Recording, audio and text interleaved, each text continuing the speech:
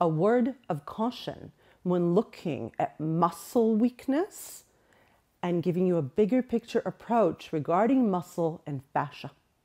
So very often when a client comes to see us, right, they have a chronic pain issue. That's what we specialize in.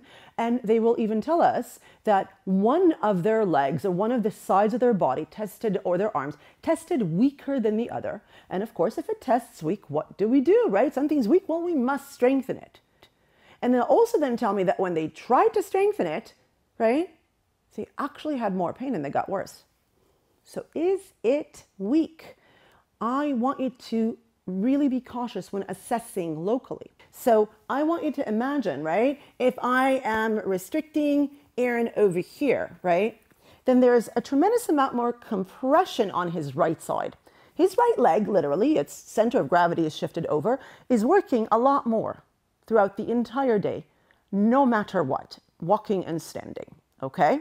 So in this pattern, what can happen is if I don't look at this and I just test leg strength, muscle strength on the left and the right, I'll be like, oh my God, his right leg is weaker than his left.